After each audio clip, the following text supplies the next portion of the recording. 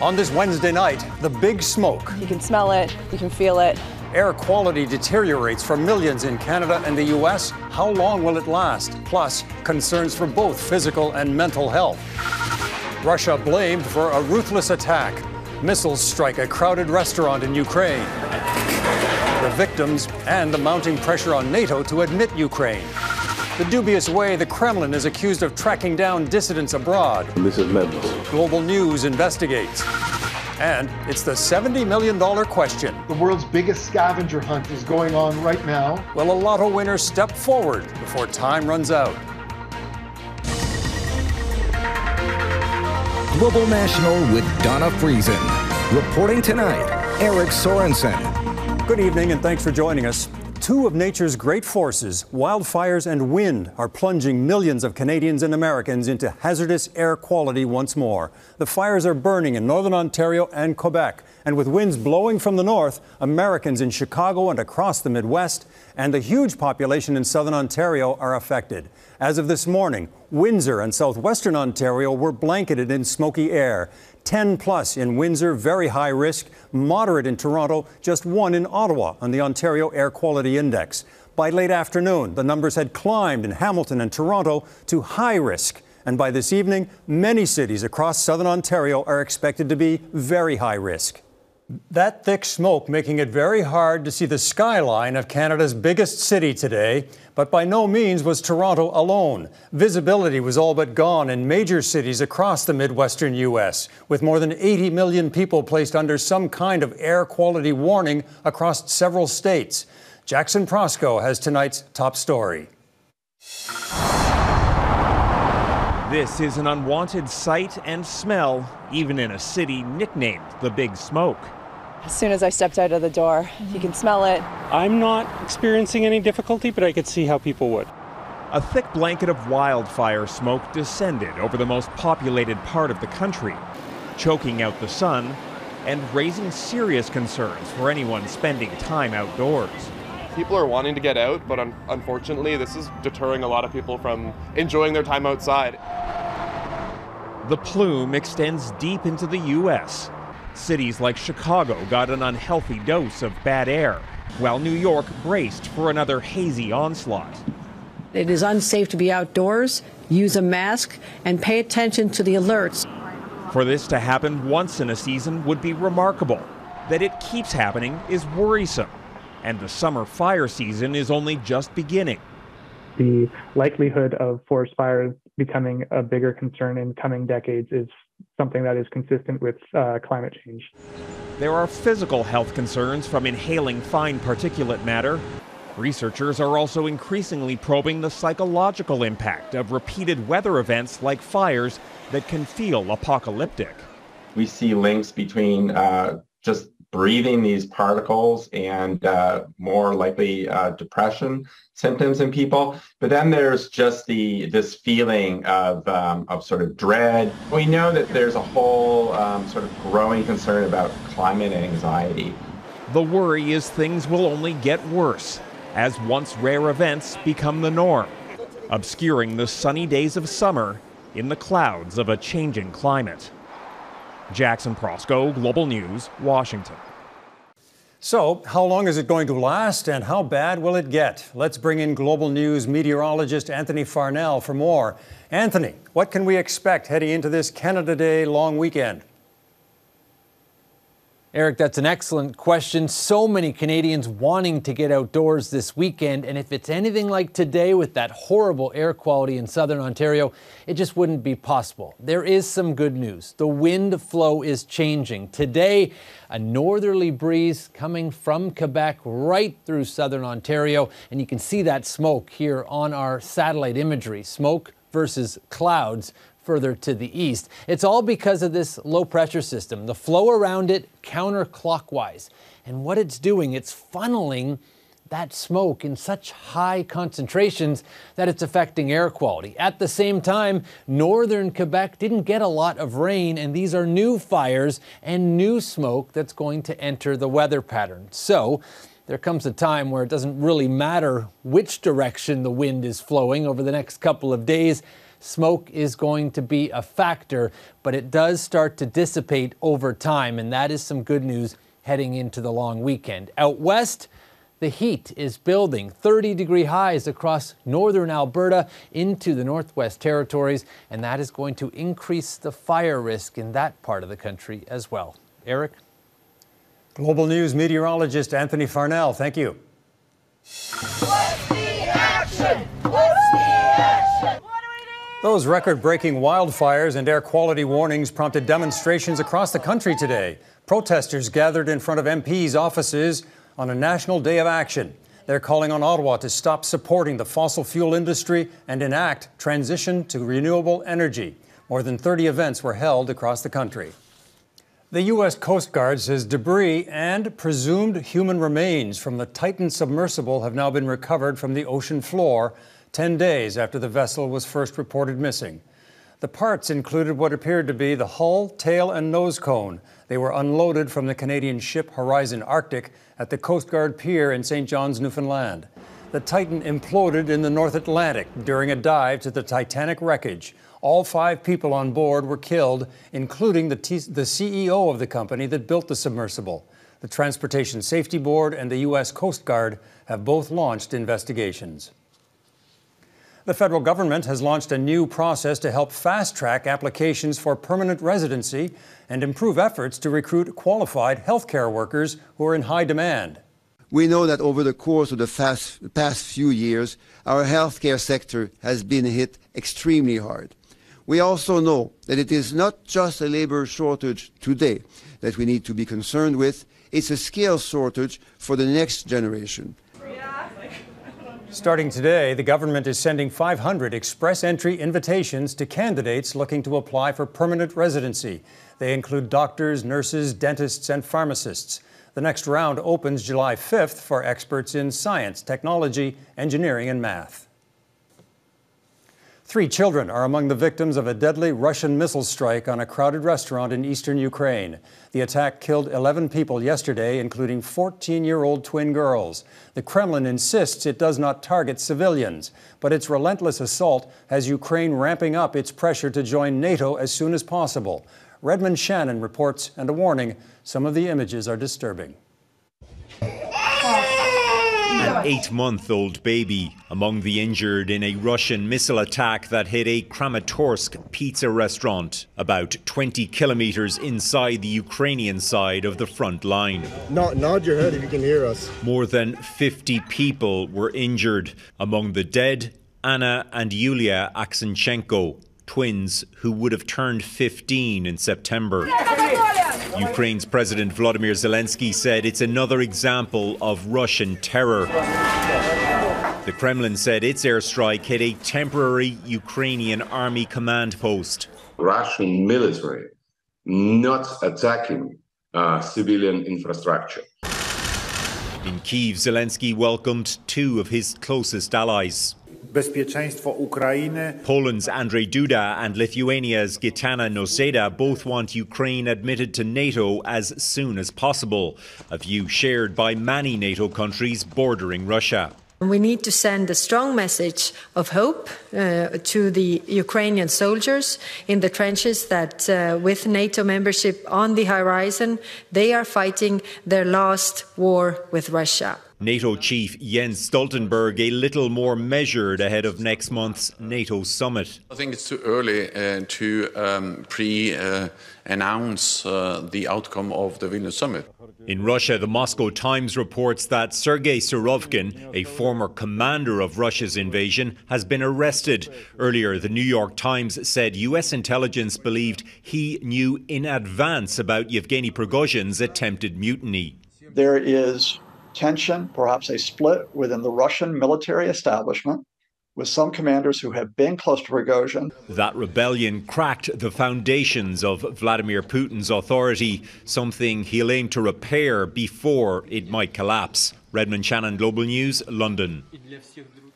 Despite Russia's war on Ukraine, it appears the Kremlin is still able to use Interpol, the international police agency. For the past century, countries have turned to that organization to share information about suspected criminals. But Russia's political opponents say it's abusing the system, using Interpol to find and arrest dissidents abroad, including those who speak out against the war. Global News spoke to one man living in constant fear of being hunted down. Jeff Semple has this exclusive report. He's been called Russia's Bob Dylan. Boris Grebenshchikov and his band Aquarium have been rocking crowds like this one in Toronto for 5 decades. Making his American television debut, please welcome Boris Grebenshchikov. That's him with David Letterman in 1989, just months before the Berlin Wall came down. Do the Russians know you're here? But Grebenshchikov's powerful voice has now been silenced in his own country. One day after Russia invaded Ukraine, Grebenshchikov called the war Russia's madness and shame. In an interview with Global News, he doubled down. The evil, sort of Z patriots crying, "Kill the Ukrainians!" And this is madness. Grebenshchikov is now facing criminal charges in Russia and up to 15 years in prison. He has no plans to return anytime soon. But even outside Russia, the Kremlin's political opponents say they're not safe. I'm in a constant state of fear, says Russian political activist Artur Zaripov. A couple of years ago, Zaripov's anti-Kremlin protests landed him in prison. Arrested in dramatic fashion, accused of terrorism. After 18 months, Zaripov was released on house arrest and managed to escape the country. He's now living in Poland, but even there, he's been detained and eventually released 4 times. I found out that I was on Interpol's wanted list, he says. European countries know Putin is a liar. I don't understand why they're still cooperating with Russia through Interpol. Interpol is the world's largest international police organization with 195 member states. But Russia is single-handedly responsible for a whopping 38% of all public Interpol red notices. And critics say the Kremlin is abusing the system to hunt down its political opponents.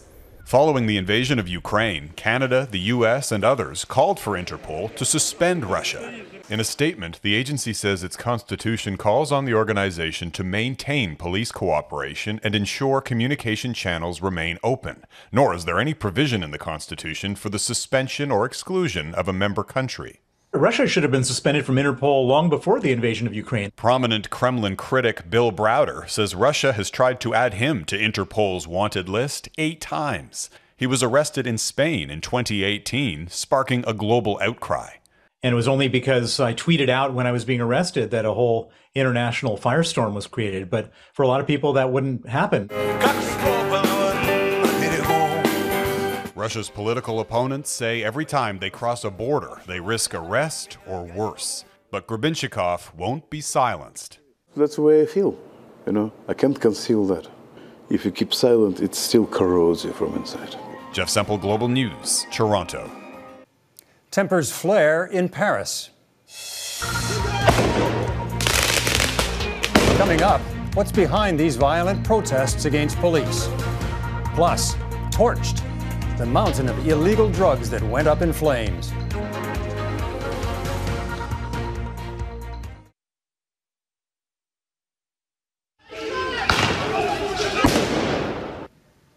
In Paris, fiery protests erupted overnight after a teenager was shot fatally by police during a traffic stop. Dozens of cars were burned, 31 people arrested, and 25 officers were injured. Witness video shows 2 police officers beside the car before it pulls away and an officer fires into the vehicle.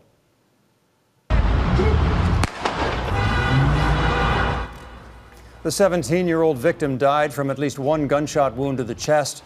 1 officer has been detained on homicide charges. The French government is calling for calm and has tightened security around Paris and other cities. Authorities in Myanmar have torched nearly $500 million worth of illegal drugs to mark International Anti-Drug Trafficking Day.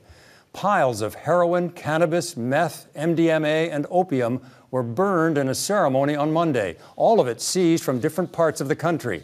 Authorities have long struggled to crack down on the country's illegal drug trade.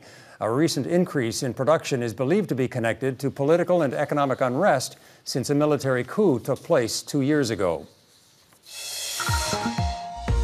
Reptile revelation. Ahead, the Canadian connection between a venomous lizard and a popular diabetes drug.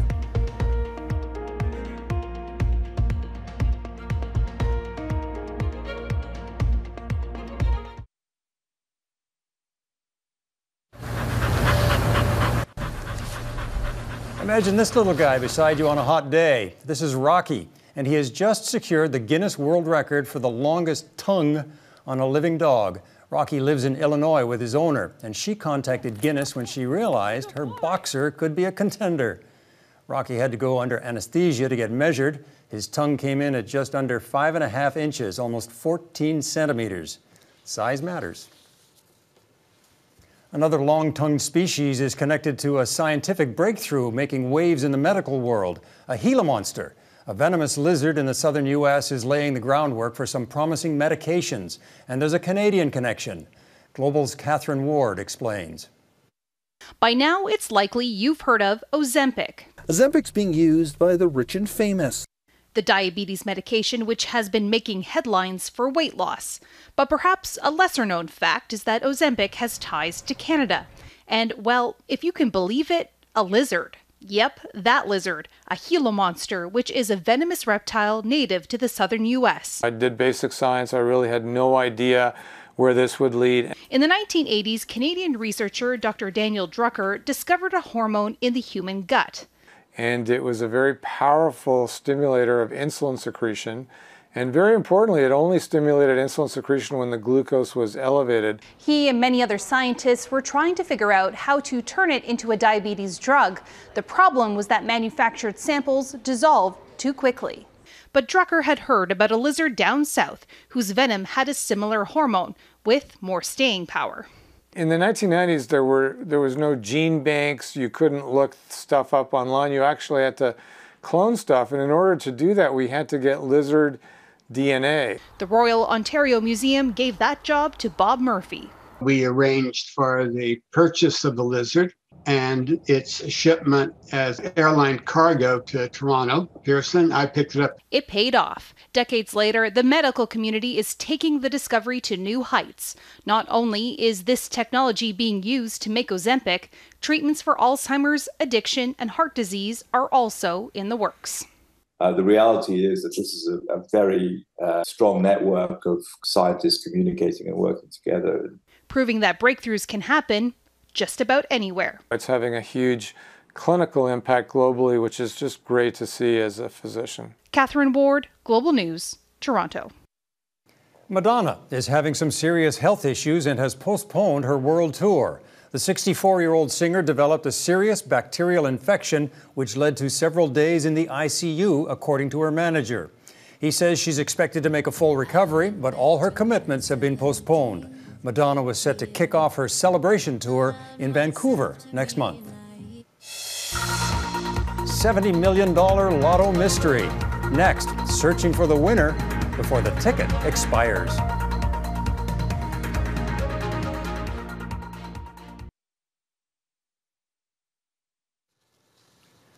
A monumental moment tonight for a Canadian hockey phenom, Connor Bedard, all but assured of being the first overall pick in this year's NHL draft.